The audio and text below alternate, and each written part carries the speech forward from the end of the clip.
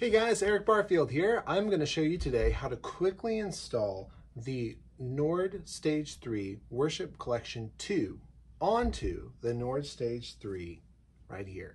And it doesn't matter if you have a 76 version, an 88 version, 73 version, it's going to be all the same. And it's not terribly hard. Let me go ahead and show you how to do it real quick. All right, so if you've bought this collection, the first thing you should have is the Nord Stage 3 Worship Collection 2 downloaded to your downloads folder. I have it here on my desktop because I pulled it out. I'm going to just double tap it to open it, double click it. We live in the iOS world. This will take just a second to unzip. Mine's running a little bit sluggish today, but usually this is really fast. Once it's there, we just simply double tap it again, double click it again, and it's going to have a few items here that we're going to need to know about. For starters, we have the manual. This will give you the details on how to install all of this. So basically what I'm showing you here, but in more detail, and I'd recommend, even if you've watched the video, looking through this manual. Second thing will be our archive file here, a patches list grouped in banks, samples that'll have all of the different individual piano samples here, sample library, which includes like all of the audio-based samples in this collection, and then synth presets, which is brand new to version 2. And there are 169 of these. So the first step we're going to need to do is make sure that we are connected in the back here with my USB. And you can see just a regular USB-C, or I'm sorry, I think it's a USB type B slot. And you just plug it in the back and then plug it into your keyboard.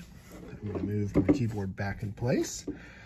Then I'm gonna need to go to Nord, let's see here, I'll go to nordkeyboards.com, and if I don't have it already, I need to get the Nord Sound Manager. It's under software, it's free. Obviously, I've already installed this. And once I do that, it will then bring up my program that has all of the information about all of the sounds installed on my keyboard. Now, yours may look a little bit different because I have the Worship Collection already installed because I just made it. And so yours is probably going to be filled with different presets. So for starters, there are two ways to do this. The first one is to install using an archive file. That's my favorite way. It's super, super easy to do. You can swap in different archive files for different situations. So for instance, you can load up the Worship Collection when you want to play at church, and you could load up a second group that you like, maybe of all the patches you're currently using, and use that when you're maybe playing, I don't know, like a rock show or something. So to do this, if you want to do this first method, the first thing you'll do is you'll come up and hit backup because you want to save what you have already. Then you name it, you save it to somewhere you can remember. I can hit Command D to go on the keyboard to go to the desktop and save it. Then once you've done that, hit restore. Restore, then you go to wherever you saved your patches. I put mine on the desktop. Go down to this file and click open. When it does open, it'll start waiting to verify the backup file. Then it'll say the contents of your instrument will be replaced. Do I want to continue? And if I have not backed up my stuff, I would say no. But in this case, we'll hit restore. So I'm going to go ahead and cancel this because it's already there. So that's option number one, the archive file method. The second option, which is a lot more work, but good if you're a pro player, is the manual option. Manual option is going to be where you drag in each individual set of audio files, presets for pianos, your programs, and then all of your synth presets in here and merge it with your current setup. This is a lot more work, but I'm going to show you how to do it. So the way to do it is you come over here. I've got my collection here of patches, piano samples, sample library, and synth presets. I'm going to start off by going to the piano samples. On the piano samples, I'll come up here to this little tab and click piano. On piano, here are all the piano samples I have currently loaded in. They're kind of spaced out like this, or they may look like this. If I'm using Command O to organize them, I would use, they will all kind of spread out like this. As you can tell, these are different than the versions that you may have in yours. And there's a couple ways that we can get around it. First of all, we could go through and delete any sounds that we're not using. And there'll be a little tab right over here for any sound that you're not using. It should say unused. I'm using all mine, so you don't see the tab, but it would be there. Trust me. So that's the first thing. If you still don't have enough room, there's a couple different ways you can get around this. First of all, you can go to Nord here, Nord Pianos, or Nord Keyboards, excuse me, .com. Go to Sound Libraries, go down, select your instrument. And by the way, there's a hot link in the manual for this, so you don't have to follow this. And then you could go through and individually download smaller versions of what I have. So for instance, I have a White Grand XL, which is 244 megabytes.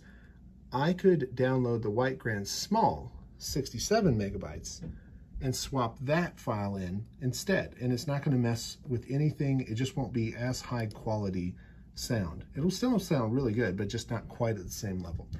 So that's the easy way to get around that. The second way that you could mess with this would be to swap in a new piano sound for each one of the presets. So if I come back down here, let's just say I go to, let me find a piano preset all the way here at the beginning. Well, if I go to here and say I don't have the White Grand, for instance, let's pretend that I haven't installed that.